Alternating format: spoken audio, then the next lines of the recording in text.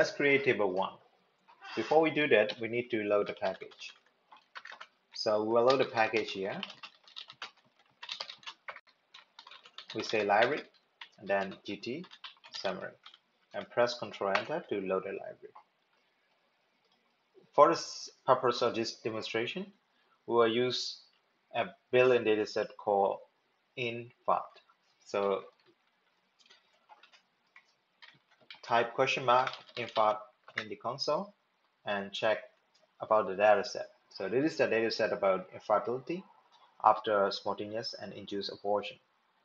This is a match case control study, but we are not too concerned about the match case control condition. What we are really interested in are some variables that we can demonstrate creating table 1 and 2. So we want education, age, priority, number of prior induced abortions, case status, number of prior spontaneous abortions. Let's create another block of R codes. To do that, move your cursor here, click and choose R. And we'll give it a name called table 1 minus default setting, because we are going to use the function without giving any inputs except the dataset. So let's write that dataset infert and then pipe in symbol. And then we are going to use dbl_summary function and bracket. That's it. And we are going to run. This produces a really nice looking table 1, which is great, but there is something that we can improve, like the label here, and also the head assertion, and also we may consider to remove the percentage sign. Now let's change something. Let's first remove the variable 7 and 8, which basically tell you about the match case control condition, which we don't want. Okay, so stratton and pull dot stratton. So to do that, let's decollapse it and make another code block, and we will label it as table 1 minus customized setting. And then we give it a dataset infert, pipe symbol, and then dbl_summary. And then here press enter so that it will give you a nice separation. And then we will put include argument. And you have to give a vector of variables. So we say education,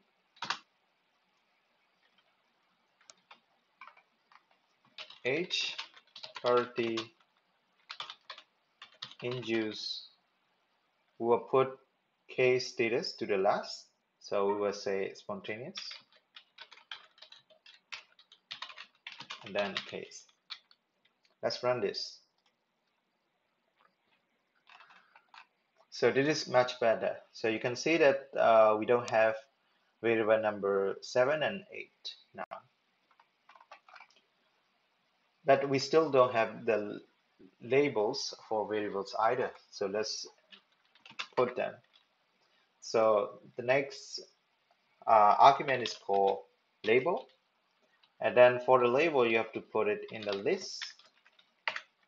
And then we can put education as education of mother,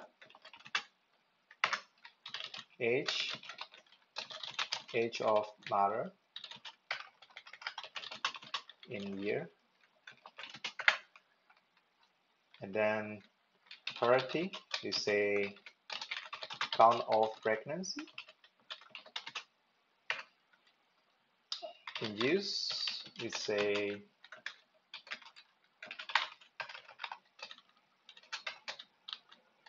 number of prior induced abortion, Now for the spontaneous, we say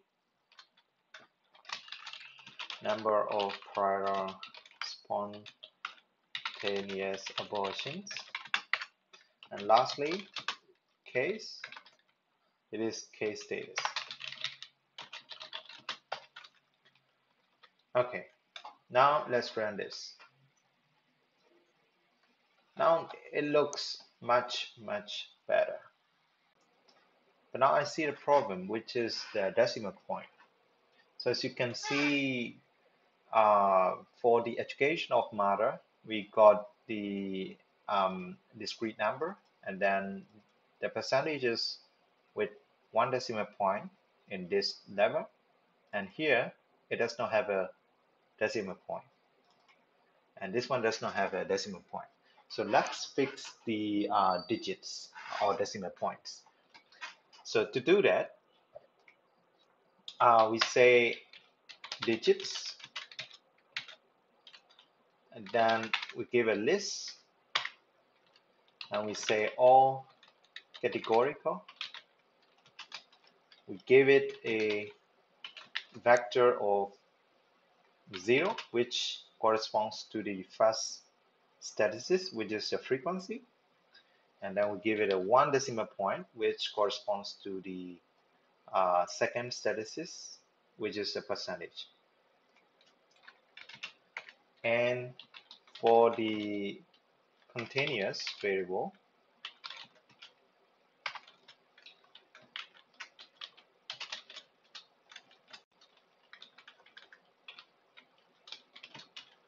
we also give it 1 and 1. And let's put a comment here.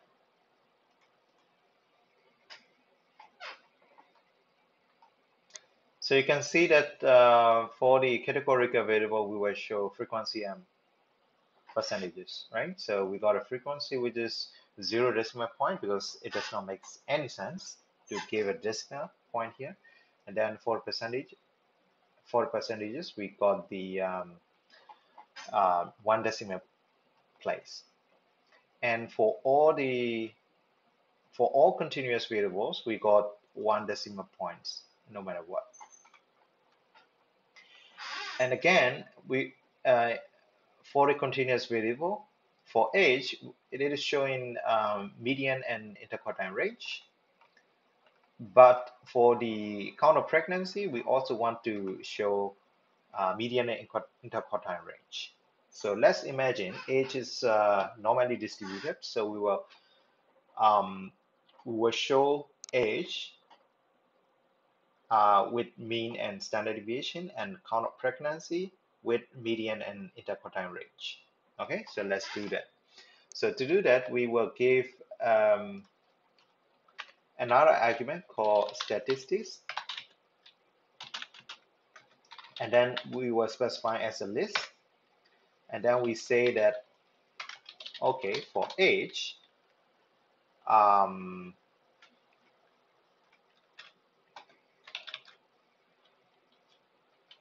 this should be in the curly bracket and also within a quotation.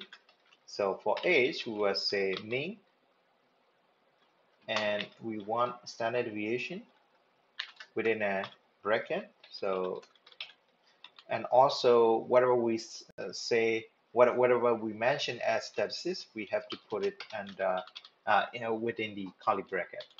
So we want mean with standard deviation in the bracket for age, and for the parity,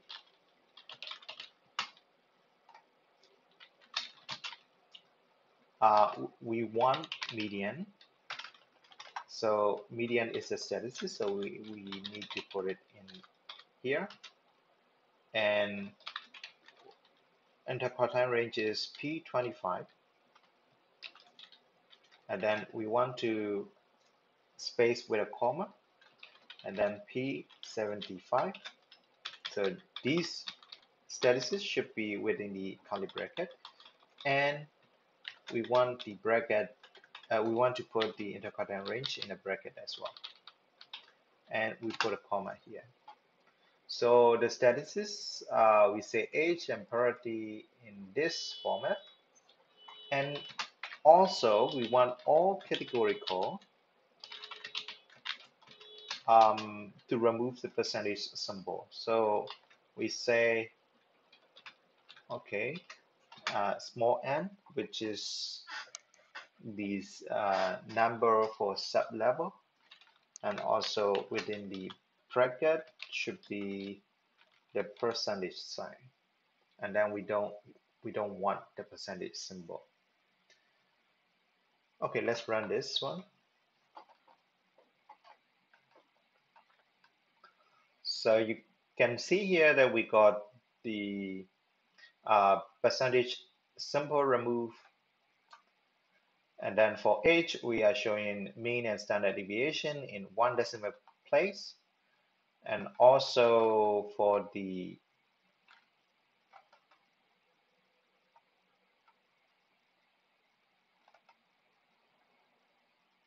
count of pregnancy, it is not changing, so we need to say this is continuous.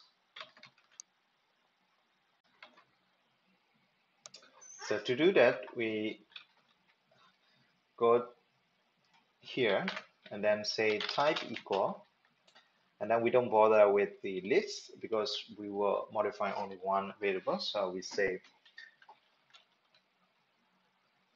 priority and with a tilde sign, and then say continuous, and then put a comma at the end. And then let's run this, and this should give us the correct answer. So for age, we got mean and standard deviation. For the count of pregnancy, we got median and interquartile range. So